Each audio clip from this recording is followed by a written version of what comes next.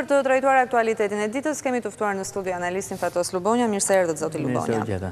E nisim nga lajmi i fundit që është zhvilluar forumi kombëtar antikorrupsion. Qeveria ka bërë rezumen e punës së saj deri tani kundër korrupsionit. Ambasadori i OSBE-s ka kërkuar emra dhe fakte konkrete në luftën ndaj korrupsionit. Kryeministri thotë nuk është gjuetisht shtrigash, më duhet të modernizojë sistemin. Ka ndoqëm opinioni tani. Së di thash kështu në mënyrë telegrafike. Ka një çështje lidhur me atë sistemi apo njerëzit, njerëzit që i korrupton sistemi, apo janë njerëzit që ndërtojnë sistemin, ka një rreth vicioz, pula vezën, veza pulën, kush e bën sistemin e bën njerëzit, pastaj sistemi korrupton njerëzit. Vërtet që Shqipëria ka një korrupsion, si të thuash, kapilar, mund të themi, ka një kulturë korrupsioni shumë të madhe, të shpërndarë, nga lartë poshtë në të gjithë nivelet, pra çdo njeri mendon se mund zgjidh problemet e tij duke paguar diçka që nga puna më e thjeshtë deri lart. Por unë gjithnjë kam qenë dhe i mësoj një teze që nuk është teza ime, thot Haveli, kur lind problemi se nga duhet ta fillojmë, si do ta ndryshojmë sistemin. Si ta ndryshojmë sistemin? Mirë, pyetja është si do ta ndryshojmë sistemin. Edhe Haveli thot një gjë që është shumë e vërtetë, shumë e bukur, që thotë nuk është e vërtetë që qeveria është pasqyrë e popullit. Pra kur ke një popull që i gjithë është i korruptuar, edhe qeveria do jetë. Por thotë edhe populli mund të bëhet pasqyrë e qeverisë, e politikanëve të vet, në kuptimin që nëse këta japin një shembull tjetër, japin një shembull jo korrupsioni, ndershmërie, atëherë populli nxjerr edhe ai vetitë e tij më të mira, bëhet populli pasqyrë e tyre. Kështu që në qoftë se do të kërkojmë të fillojmë diku, dhe këtu ka drejt ambasadori OSBE-s, jo thjesht se duhet një njeri, po duhet fillimisht shembulli kryesor t'i vi nga politika, nga kreu, nga pjesa që, si më thënë, ku shikon populli për ditë. Dhe unë në këtë aspekt kam trajtuar vazhdimisht, kam skepticizëm të thellë, sepse partitë tona, që janë ato ku ne shikojmë, që na drejtojnë, i kam konsideruar jo si në shërbim, jo si përfaqësues të interesave të votuesit, por si përfaqësues të interesave të direkte të militantëve, pra si grupe biznesi ose si kompani private biznesi, ku partia shikohet si mënyrë pasurimi dhe biznesi.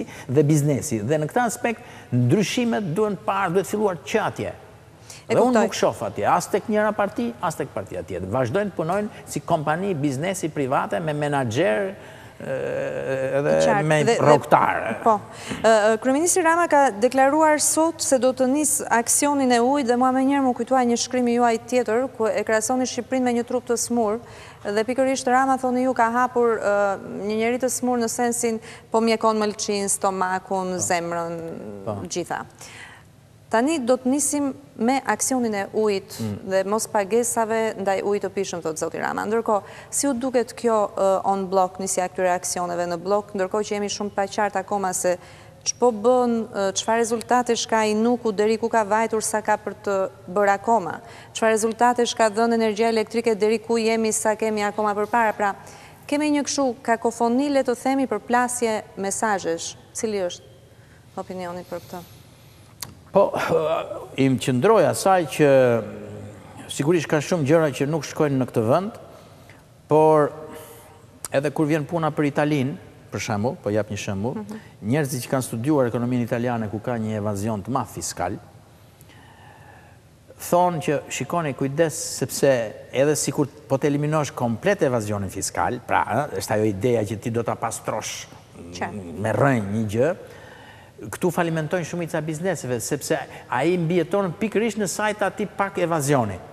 Nuk e dija kam qartë ide. Korrupsioni si vaj për makinën, që ne kemi kohë që kemi dëgjuar. Jo, evazioni në atë rast. E qartë, një lloj. Evazioni fiskal, domethënë që nuk paguan një taks. Ai atë pak ose ai atë elektrikun që nuk paguan, një pjesë vërtet ja abuzojnë. Një pjesë atë elektrik që nuk paguan e kanë edhe si mënyrë mbijetese se s'kanë me çfarë paguajnë sepse falimentojnë si familje, ashtu dhe ujë në disa raste.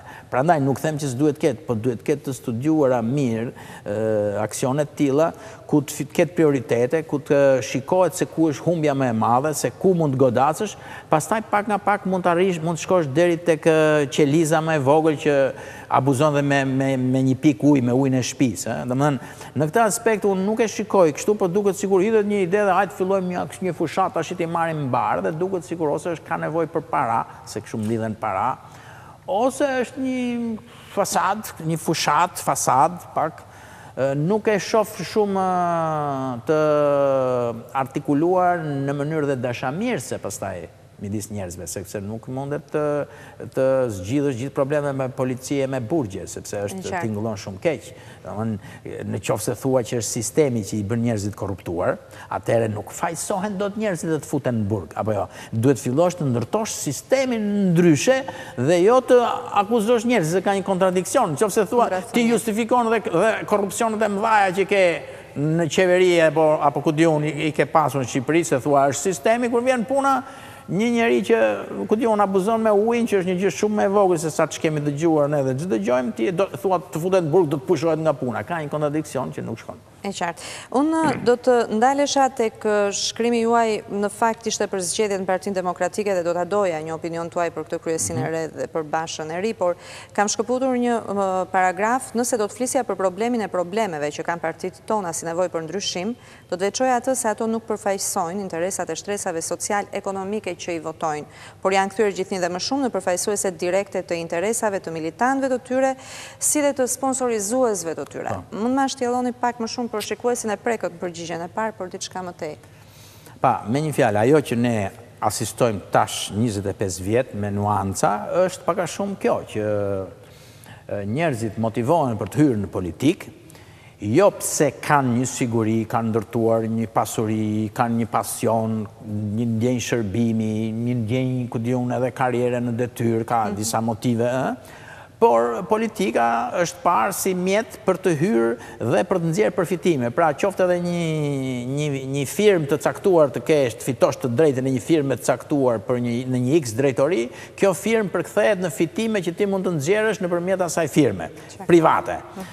Kjo i ka dhënë karakterin këtyre partive tash 25 vjet. Pra janë shndruar në grupe, domethënë që mbajnë njerëzit afër nëpërmjet mundësive që ju japin për t'i punësuar në administrat, për të futur domethënë punë në administrat, për të kapur pastaj nivele më të larta në të cilat pastaj kanë mundësi tenderimesh dhe t'i japin pra favore, deri me radhë. Dhe pra njerëzit kur shkojnë te këto parti, kryesisht, shkojnë duke menduar këto përfitime. Atëhere, dhe votojnë, si thuash, duke menduar këto fitime, një pjesë kryesore, militantë, fles. Tani, ndërkohë që grupi i madh që duhet përfaqësojë kjo, këto parti, grupi i madh shërben pikërisht për t'u mjelur për këto përfitime. Kjo ka qenë historia e këtyre partive dhe është më tipike, ka qenë LSI-ja që duhet direkt që thonë ai blen votat edhe unë t'i jap Vazhdojmë. Tani, kjo duhet ndryshojë në Shqipëri, se si duhet ndryshojë kjo është një punë shumë e vështirë. Ti e mbyll në fakt shkrimin me një pyetje, ka ardhur momenti për një forcë të re. Mendojnë që ka platformë tu fjalë për një forcë të re? Unë mendoj që qoftë forcë e re, qoftë një lëvizje që ti sfidoj të dyja këto forca politike që kanë 25 vjetë, se tash çfarë ngelet shansi? Shansi ngelet që të fillojë Rama të bëj gafa njëra pas tjetrën, sepse dhe pastaj hajtë t'i kthehemi Lulzim Bashës, por çfarë pamë në Partinë Demokratike, a u trajtu në pak ky problem, se u trajtu vetëm thuhet iku Berisha, siku Berisha, është Berisha kryetar, s'është Berisha e ka marrë Lulzim Basha apo jo. Problemi kryesor është ky karakter i partive, a do ndryshohet ky? Dhe unë them dhe këtë në shkrimin tim që dhe Rama hoqi nanën, u bëj parë, po sistemin, mënyrën e qeverisjes, strukturat e partisë, si grup i madh biznesi që nxjerr fitime për veten, nuk e ka ndryshuar. Është po ai. Prandaj them që nuk mund të presim ne tash që se këtyre bizneset ju shkojnë fjoll këtyre normalisht. Këta janë rregull, të gjithë kanë siguruar jetën familjet e tyre dhe fëmijët e tyre. Po efektet anësore që na kanë krijuar bizneset e tyre janë katastrofë. Po e shikojmë, njerëzit s'kan atëhere, a mos ndoshta duhet, që në fund fare njëherë vjen në momenti që dikush del. Mendon se ka ardhur? Po mendoj që duhet hedhur ideja, në botë ka pas gjithnjë lëvizje të tilla, kanë lindur, qoftë mund të shikosh edhe në shtete shumë të konsoliduara, lëvizja Occupy Wall Street, për shembull, jemi 99%, thonë 1%, po na vjelin, po lind në Amerikë, ku mendo se çka ka, jo më këtu që na vjelin, domethënë pse s'duhet organizohet shoqëria. Qoftë edhe lëvizje për t'i vënë pozita të tjera për mos i lënë të jenë kështu letargjik në atë vazhdimsinë e tyre. Kështu forcohen edhe institucionet e tjera.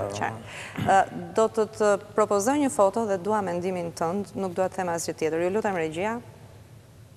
Ka qenë status dje në Facebook. Kryeministri Rama propozon të gjithë shikuesit që të thonë ai e di se çfarë është, por të tjerë të mendojnë se çfarë është, kush është papagalli, diçka e tillë, thuhet në statusin e tij. E pash.